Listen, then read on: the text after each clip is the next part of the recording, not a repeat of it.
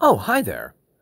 This is my first intro. I've been doing this podcast for well over a year now, and I've resisted doing an intro because I really don't want to make this about me, but it looks like I can't get around that for some reason. It just doesn't feel right. So I'm doing an intro because on this episode, this is my second phoner. I'm not doing this by WebEx or Zoom or anything like that, so there's no video component to this episode. So I'm doing a little thing here just to kind of just set this thing up. Because this podcast has always been really about, speaking with artists, leaders, creative people. So I'm just kind of forging ahead and just trying to figure out where all this fits. This week I spoke with Lawrence Gowan of the band Styx. He is their keyboardist, been with them for ages. And Styx is really just one of those bands that just keeps on creating. They're a legacy act, but they keep doing new things. So their latest album is called Crash of the Crown, and we spoke a little bit about that and how all that came together, and also about performing live again, which I've been doing pretty much throughout most of this podcast. This was kind of born out of the entire COVID incident and what artists have been doing all this time, trying to make money and to perform. And they've been doing this online now for the last 18 plus months as I speak about this. And this is still kind of continuing because we're in this Delta variant stage now. And the artists are back out there, like Lawrence and Styx, and many other bands have come back and hit the road and have been doing live shows. With this episode, audio only, because it was one of those things where this is the only way we could have done it. So quality is way different. I'm going to chime in here probably about a minute in because I missed some of it because, doing phoners is just not really the best quality through all these mobile phones. So we had some dropout here.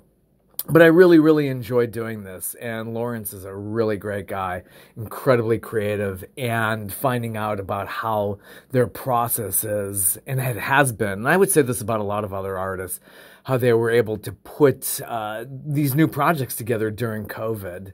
Some of them did get together in studios in places like Nashville or LA and did the live jamming and got it together, and some have traded files online through all kinds of different software. So it's really fascinating, and just really hope you enjoy it. I've been really enjoying doing this. Podcast the last 18 plus months, and it's just been a real thrill. So here goes. Lawrence Gowan from the band Styx. How's it going? Never better. How do you pronounce your last name? Is it Nebel or Nebel? Nebel. Nebel. I thought so. I thought the E would be hard there. Okay, Nebel. Okay. Yeah, Nebel is that is a German name. Okay. And in fact, there is a village in Germany by that name. It means the fog in German. Oh, okay. Excellent. Well, that's good to know. You've been all over the world, I'm sure. It's probably just I have been. I've been all over the northern hemisphere. I've never been south of the equator. Funny enough, as I look at my travels. Yeah, that's interesting. But you go to where the job takes you. That's Yeah, we were close to the equator. The closest we came was Aruba, which I know is technically part of South America. Here we are about a minute into the interview. We missed a chunk. We're talking about how music is the language of love, how you can go anywhere in the world and pretty much get the same reactions no matter where you're at. So here goes, and here's the rest of the interview. And by the end of the show, they're all incredibly alike. They look like whether you're playing in Sweden or Japan or America. By the end of the show, the audience looks exactly the same. They're all in the same kind of, ecstatic state, and really, it's kind of a great thing to see because you see how much music unites people. Oh, it does. It's a world language, and I'm sure you've seen that firsthand. That's just got to be fascinating when people, they know your lyrics in English and they don't even speak it. That's right, and you hit the nose in the head, the nail on the head, not the nose. Yeah. Or you say, I guess you hit it on the nose. There we go. We'll go with that one. That's one of the things that musicians in general, if I could, have to remember is that, as you just said, music is a language. It's a language that we don't fully understand. Even Beethoven said that.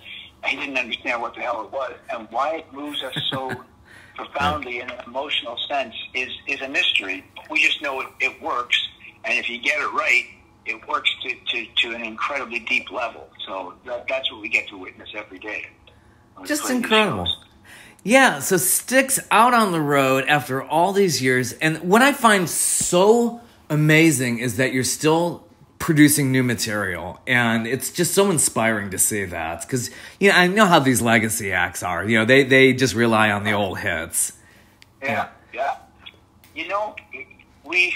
We do rely on the legacy of the band. That's another good way to put it. The legacy of the band is really what we are, what we are building upon. But we can't build upon it unless we have new things that come along that we feel are worthy to present to people, and worthy of us being in the band together, So right. we have to. That's part of the lifeblood of a band. I believe it's a two-pronged thing. It's live performance because of the communication point you made, the language. That is a fantastic bonding agent for band members. But secondly, the new ideas and the fact that there's more coming, coming from upriver, Oh, sure. that keeps the lifeblood of the band going. And these last two albums have really put us into a new era of creativity with The Mission and with Crash of the Crown. And, fortunately, the music industry itself has kind of straightened out a little bit where they now embrace the internet for what it is. And our record company, Universal, had a great plan for Crash of the Crown by coinciding the release with us going on tour. And because of that, in the first 10 days that the record came out, on Billboard's rock album chart, it hit number 1, and that's never happened with the band before in such quick succession. And we're seeing tremendous response to it, to those songs, along with the legacy material on this whole tour. We played last night in Toledo, Ohio, and same thing again. Crash of the Crown. That song went over as well as Fooling Yourself or Miss America. It was great to see. Yeah, you mix it really well into the show, too. You're mixing the old and the new, and it's just the power, the energy. I just it's amazing. You were just here in Alpharetta, Georgia, which is near Atlanta, which is where I'm at now, and the crowd was just so into it. It's just yeah. Yeah, you're right. You're right by it. That's where our management office is too. So we want to see that go well. And it did. It was a fantastic night. And that was so early on in the tour, too. I think that was the second or third show back. So, good. Yeah. Good to hear. On tour during the summer with Collective Soul, who I spoke with Dean from Collective Soul. And I just never heard... the excitement is just really there. And I love how much energy just pounds through both bands. And you still got it. Well, that's great to hear. Yeah, and we like touring with them. We're under the same management company as well, and yeah, they're an excellent band. And that was a great pairing. We did about the first 8 shows together on that whole thing. Yeah. So, Crash of the Crown. How did that originate? It sounds like a real democracy. The band is really just all in on just producing this and getting it going. We have at our disposal some some tremendous ammunition in the musicians that are in Styx, and we added this a guy named Willie Bankovich who produced The Mission and produced Crash of the Crown. We added him into the mix back in officially I guess around 2014, 2015. When we started working on The Mission. And yes, there is when we look at each song, we try to look at who can shine the brightest on this song, or who gets a moment here to kind of step out and let their their talent kind of take center stage. And that is how the albums have been crafted, quite honestly. That and hearkening back to as much of the sound of that classic rock era from the, arbitrarily from the 70s, as possible. And it's a balancing act of those things, plus writing songs that people can somehow see themselves in the narrative. You put all of that together, and that really comprises what a Styx album is today, at least for these last two albums. Yeah, I hear some heavy keyboard on this track called Save Us From Ourselves. And yeah. We played that one live last night. Yeah. That's got that was, what was great about that one was I was able to use my vintage keyboards on that I have in Toronto. I have a studio in Toronto, like a fully decked out studio. There's like a 1926 Steinway there, and I have a Fender Rhodes from a company that was built by a company called Vintage Vibes. It's in New Jersey, and I was able to layer the two of those, in that sound that you hear at the top of the record. And then, of course, it transitions into the B3, and then we've got some cellos kind of pumping throughout, some string cellos, plug-in things, and also my Mellotron's in there. So, yeah, it's quite a little concoction on that song. We played, as I said, that live last night, Robert, and it went over really well. Sweet, yeah, that's good. Do you mix up the set list? Is it very just very well rehearsed? Yeah. That's cool. Yeah, we do mix it up. Like there are songs that you'll hear at every Styx concert. You're never going to go to see Styx and not hear Renegade and Come Sail Away and Grand Illusion, Blue Collar Man, Too Much Time, Fooling Yourself. Those are in every show. It has to be. We know that a large fraction of the audience have paid to hear those songs, and we love playing them. Still, believe it or not. Oh, they're well crafted songs in every way. But yeah, there are the rest of the set really are alternates. Where we'll play. For example, we played Save Us From Ourselves last night. The night before, we left that one off and we played Reveries from the new album. Last night, we played Man in the Wilderness from Grand Illusion, from the Grand Illusion album. The night before, we did Sweet Madam Blue from Equinox. So, yeah, we vary it, night to night, probably 3 or 4 songs per night. Yeah, you got to have those staples in there. Everybody's coming to hear that. But it's so great to scramble it up. I'm sure that keeps you on your toes and keeps you fresh. It does. It does. It's necessary. It's also something that it's good for the audience because we get so many people that follow us around. Yeah, that's true. If a show is within, up to 300-400 miles, in fact, even more, because sometimes they fly between shows, it's good that they get something slightly different in the next night. And we're aware of that because you'll see the same faces like, hey, didn't you have second row last night? So it's good to vary it like that so they know that we never do the shows just by rote. Yeah, Reveries is a great track. Such an awesome guitar. I always wonder what are the nuts and bolts of like when you're putting this album together. What goes into that when you're all in the studio? Did you all record in the same place? Did you send files with each other? How did that come about? Well, on the last two albums, The Mission, we were all together at the studio in Nashville.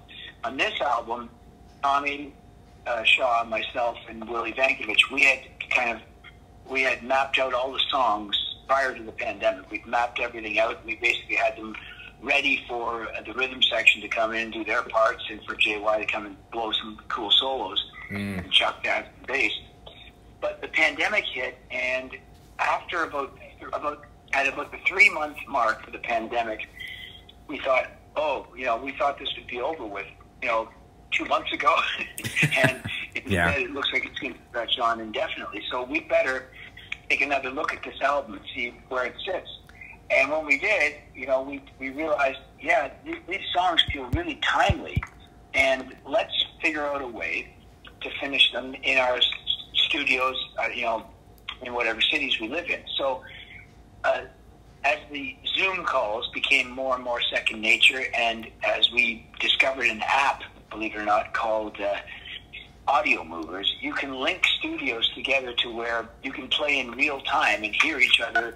In my studio in Toronto, I'm listening to the guys in Nashville who are listening to Todd Zuckerman in Austin, and we were able to pull it all together using the technology at our disposal, but also, having the comfort of our own kind of working environments. And so it actually benefited the record instead of being a remote feeling. It actually kind of pulled us together in a really unique fashion. Wow, did you ever think the technology would be like this? Because I've been in the video business for 30-some years now. It has changed immensely. I'm sure from the days when you were on tape to now, it's like you probably could never even have envisioned this. Quite honestly, no. I remember as far back as the 70s. I do remember that there was one remote recording. I believe it was of a Rick Wakeman church organ solo. And actually, like whenever a band wanted to use a pipe organ, I think that was the only time they did actual remote recording like that. I'm not sure if he was able to send it digitally. Obviously, it was probably too early for that. But at least the impracticality of doing any remote recording in the past, those are long in the rear view mirror. Yeah. And quite honestly, no, I never really envisioned that the digital age would have this far-reaching an implication, to the point where we could actually finish an entire album with the feeling like we were together, and yet we were not. It's quite remarkable, quite honestly. Yeah, wow, what a powerful opener, the track "The Fight of Our Lives." That is just really unbelievable. How did that come about? So yeah, that one became the opening track because it just seemed like the right line to sing right off the bat. We will not give in, Yeah. And we actually open our shows with that right now. That short little song, it's only about 1:45 long or something. It transitions straight into Blue Collar Man. So it's a really great opener, The song itself, I think, it's almost like I think initially, because I wasn't part of the writing on that one, but initially I think it was kind of like an attempt at something that's almost like a sports anthem. But now once we recorded it, and given the circumstances the world has endured over the last 60 months, it's more of a life anthem. It's taken on a bit of a larger dimension because of that. Yeah. I mean, you're all sounding original. It's unbelievably fantastic, but I feel like there's bits of like ELP in there. You got some Traffic feel. It brings me back to when I used to listen to a lot of Yes records. I love it. Yeah. Styx have never been a band that have shied away from showing their influences. I think, all bands do to some degree if you really peel back the onion, so to speak. But, there are moments where we really do, we get a kind of a kick out of plundering as much as we can from that classic rock era when Styx first emerged, nearly 50 years ago now, just a few months away from 50 years. And all of that idiom is, to us, is like it's part of the palette that we want to kind of use, and we do. And it kind of, as I said, it always puts a grin on our face. The ending of the title track, "Crash to the Ground," I clearly, I just felt this has to have the kind of bravado that Freddie Mercury would use when he wrapped up the song. So, I don't sound anything like him, really, but the spirit of that way of wrapping up a song is definitely quite evident there. And, we enjoy it, and, audiences seem to as well. Yeah, you could feel that theatricality. Another track that really, I just love it, "Long Live the King." That's a great riff in there, too. What inspired that? That one, again, I'm not part of the writing on that one. That was Will's song. Will produced the album, and now in the band. He had that song, and we just thought that this is a great. It ties in so well with the kind of the idea behind the album, which is renewal. You know, so many of the songs hint at the spirit of renewal, and "Long Live the King" is certainly a very dramatic way of presenting that. You know, so and it just works. It's a great song. Beautiful, beautiful work. I really, really appreciate you speaking with me. So what is the future? You wrap it up with Collective Soul, then you team up again and tour this fall. How are the future plans looking? No, we are currently on tour. Actually, like I said, we've played now. I guess coming up on gotta be 30 shows so far since you saw us, and no, the schedule is very heavy at the moment, and we're just going to continue playing right through this for the rest, really up until right through next summer. We don't really have a break on the schedule at the moment because people want all the shows that we missed over the last over the pandemic year. So we're kind of cramming them in there. But at the same time, Robert, we're aware of the fact that this could stop any day because of the situation where if the COVID situation gets to a point where they have to make changes, this could all stop. So hopefully that won't happen. Yeah, hopefully you can keep going, and this is a great, powerful tour, a lot of dates. It must be a lot of work being on the road still, but I'm sure it's a labor of love too.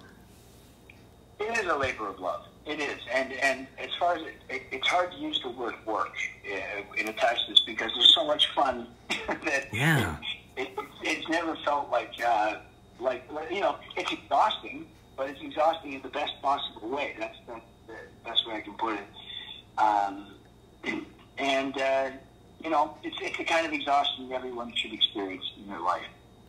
Awesome. I really appreciate your time. This has been fantastic.